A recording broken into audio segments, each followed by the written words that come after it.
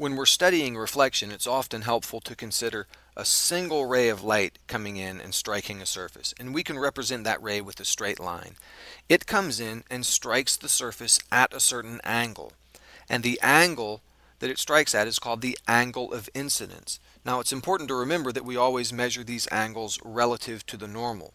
So take the point at which the light ray strikes and draw a line perpendicular to the surface at that point. And remember, the word normal simply means perpendicular. So that's the surface normal at that point. The angle here that the ray of light makes with the normal, that is what we call the angle of incidence.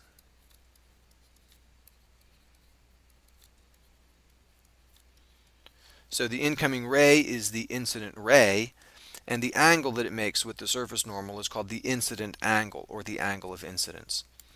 And then the ray hits the surface and it bounces off. And this angle here is called the angle of reflection.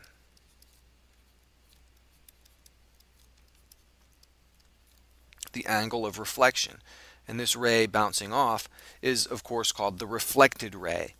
Now, the law of reflection is very, very simple and intuitive. It simply says that the angle of incidence equals the angle of reflection. So this angle, the incoming angle measured relative to the normal, equals the reflected angle measured relative to the normal. And that fits with our everyday experience with ordinary objects. If you have a wall and you throw a tennis ball at the wall, it's going to bounce off.